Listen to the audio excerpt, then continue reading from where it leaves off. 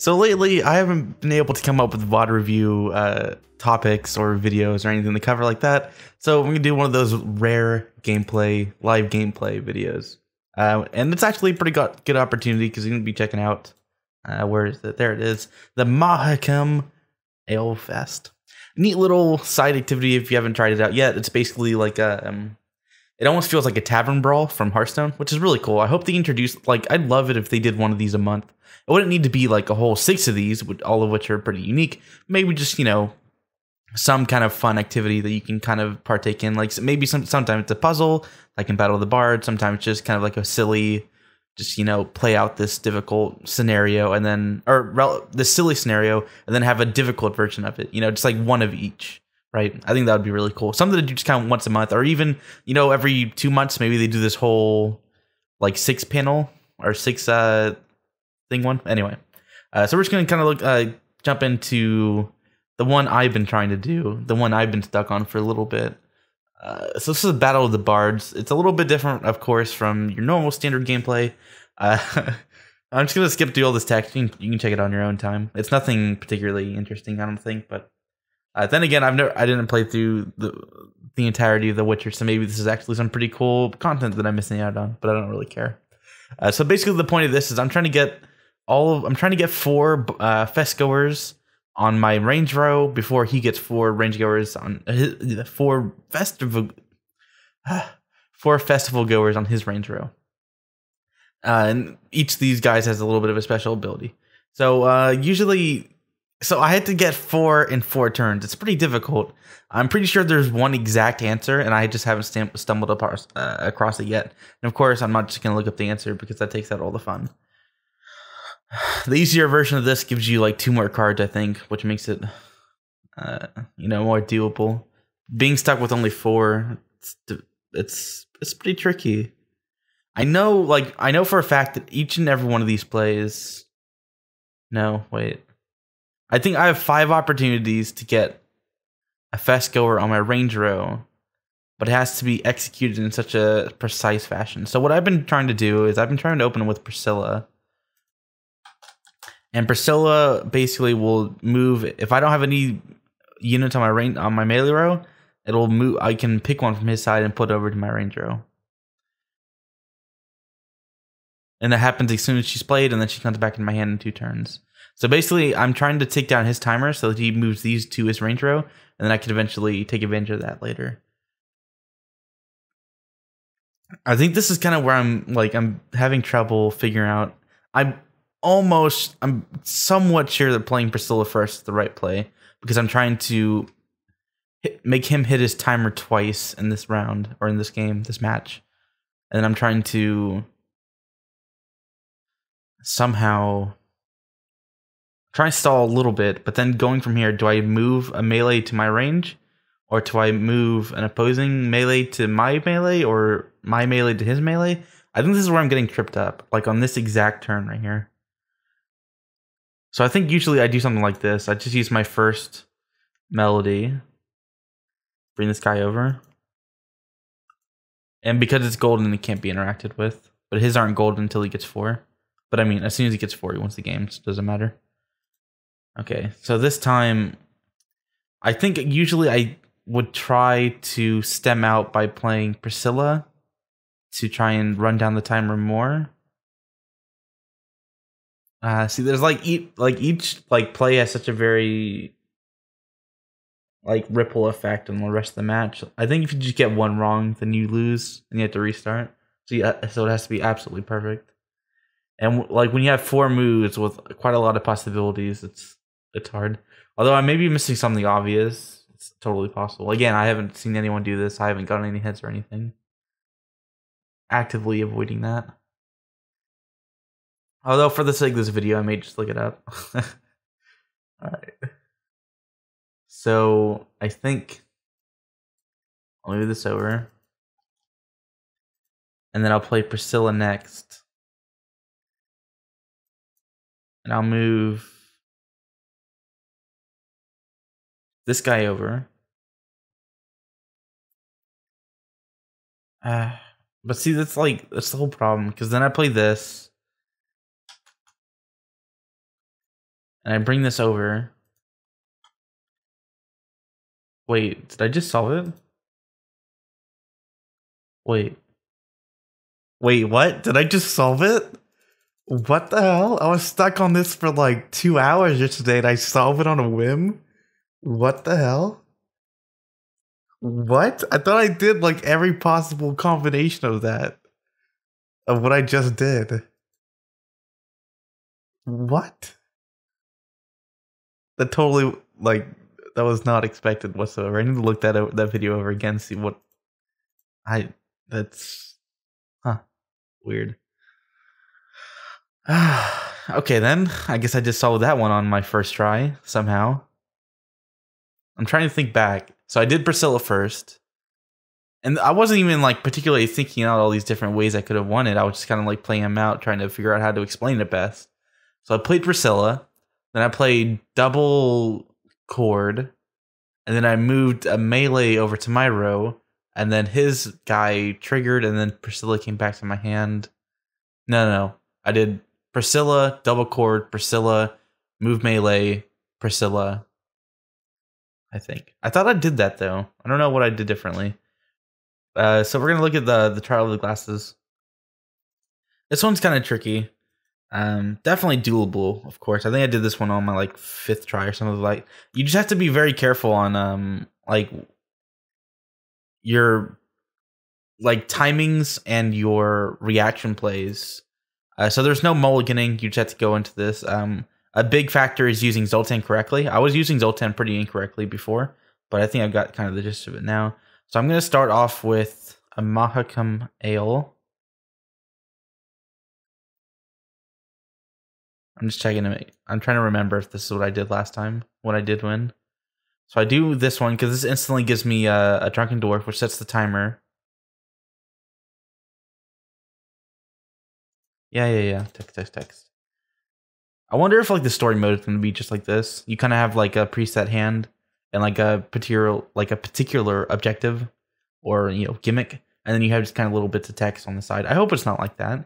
If it's like the story mode that they're kind of, like, proposing it to be, and I haven't looked too much into the details, but I hope you have, like, actual, like, it doesn't have to be like cutscenes or anything, obviously, but just, you know, more like page full text kind of idea, like with dialogue and things, and maybe just, like, you know, 2 portraits or something. I feel like you could do more with the story mode in Gwent without being limited to just this relatively boring to look at game board. But we'll see. And again, I haven't looked up anything on that front. So my next play is to play Gabor.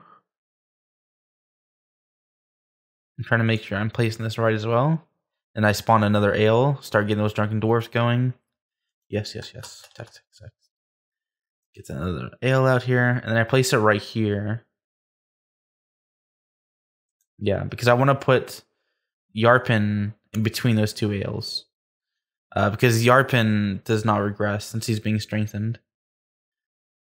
Okay, I think this is the point. I forget. I'm going to go ahead and go with Yarpin here, and then I'll do Zoltan next.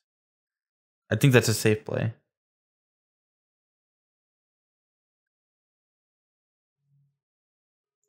Yes, okay, so this is a double effect. So I'm killing the drunken sailors so they don't spawn anyone.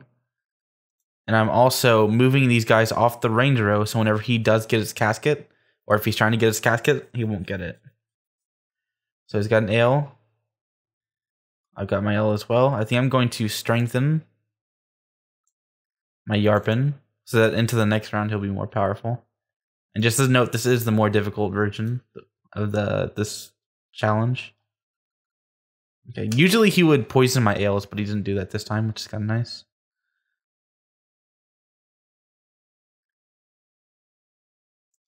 Okay, so now I have a 22 strength Yarpin.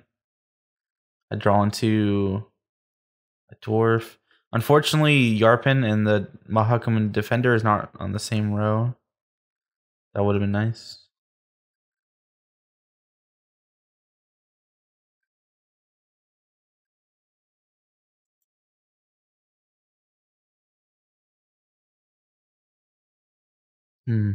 I think I'll play out the Defender first.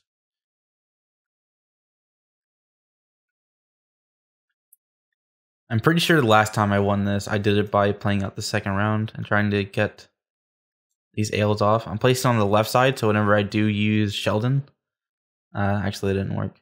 It's on a random row. I think on the one I beat it, when I did beat it, this guy didn't spawn here, which is kind of unfortunate. Although I can drag it away from it. I don't think I need to do that yet, though.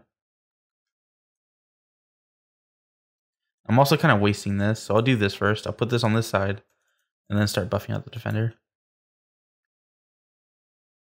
Yeah, that's kind of unfortunate. Okay, so I need to move this.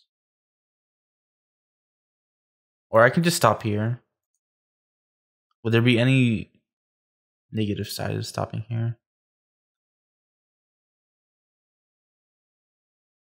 Kind of. Dang, I don't remember.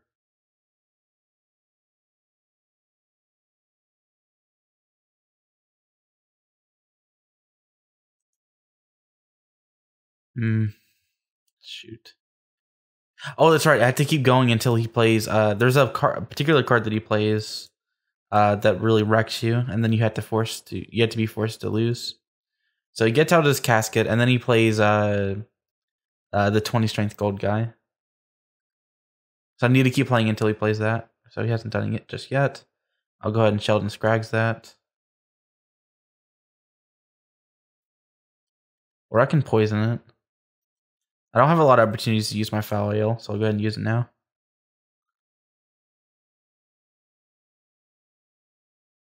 Damn, I still need him to use I still need him to use the 20 strength guy. Damn, he's not. Why isn't he using it? What? This could be a mistake. Because it only buffs by 1, right? That's not even very good. Oh no! If he passes on me, no. Okay, you finally played it. That may have been an error in the AI, but I'm still gonna take advantage of it anyway. Okay, so this is where he passed. Whenever he gets this ale out, it's like practically impossible to win the round by that point. It's so strong. And you don't get that ale either. You get it in the easy mode, but not in this more difficult one.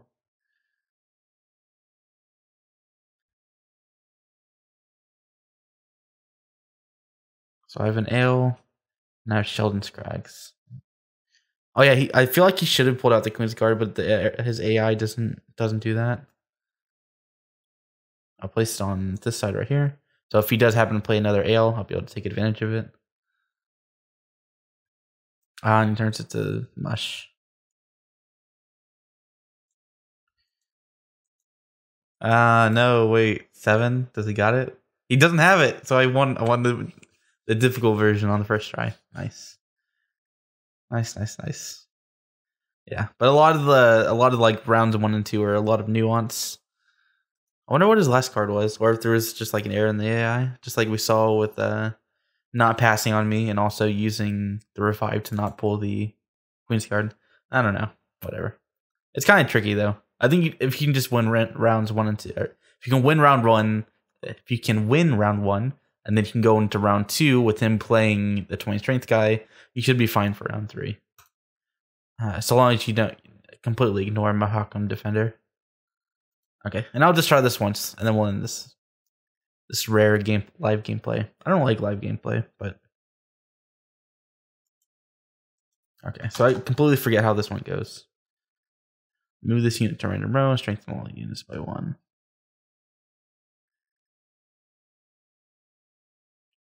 All right, so we'll play at this Clan on Crate Warriors. Clan on Crate. Spawn some dudes. I completely forget how this one works. I know he spawns a lot of units, but beyond that, I forget what he does. Play this one out, and then we'll play out Warcry, and then we'll play Audrin. Oh, did he just consume that? What the hell? And I can't revive it either. I know I have a revive in a later round, but not now. So if I strengthen this by 4, does it overbuff it?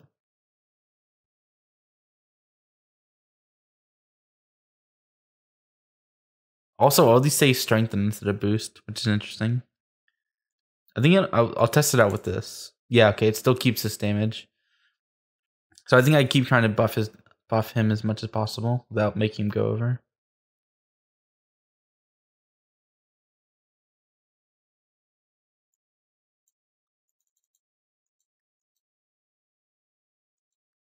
And then whenever I do have a revive, I'll use it then. Oh, I should have put this guy right next to him so I can use Thunderbolt Potion. This is not very good. I'm messing this up. But yeah, I could definitely see where the winning strategy is to buff one of these guys up as much as possible. And then revive him around 3. Does he always eat something? Wait, what?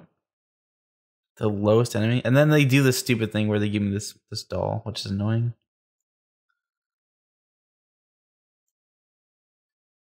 Oh, and this has resilience too. Wow, this is really difficult, isn't it?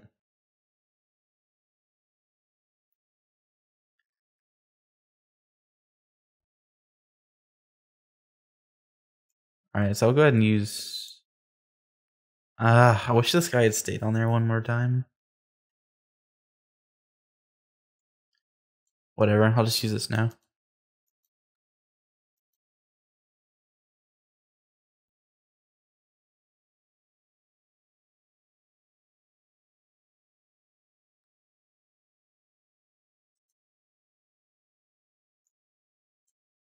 Okay, so it's not too much of a disaster. He's still winning by quite a lot. And he has his resilient unit, which is going to be difficult to beat. I wonder if I just pass now. Oh, this doesn't have resilience. Oh man, I'm just going to get like wrecked. Riggedy wrecked. This does nothing. I think I have to pass next turn, or else he's going to consume something else. But then all he'll consume is this. So maybe I'd let him.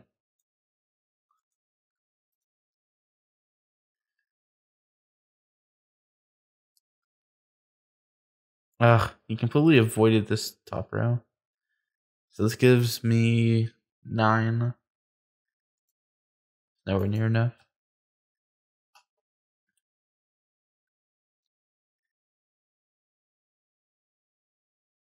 And his resilience is so much better than mine.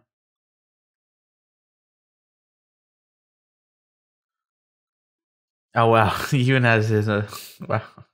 This is gonna be bad. Yeah, there's my revive, but it's gonna be completely useless. I can't mulligan or anything. Maybe the idea is to try and buff this guy as much as possible since he has permanent resilience. Oh my gosh, look at all the strength he's got though.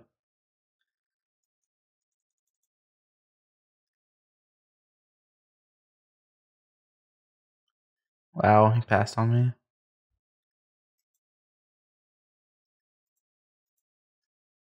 Oh well, I can actually win this round, just barely. Oh no, I can't, not anymore. Damn. This is difficult, but I can definitely see where the strategy is. I think you're supposed to buff up this guy as much as possible. Because since he has permanent resilience, you can just carry him to rounds 2 and 3. Like win round 1 at all costs with Audrin by putting him out as soon as possible, getting him damaged. But how do you get him damaged? You don't get him damaged. You just try and buff him as much as possible. But I can see where it goes. Anyway, so that's it. Just kind of taking a look at this cool little mode. It's neat. I hope they do more stuff like this. Thanks for watching.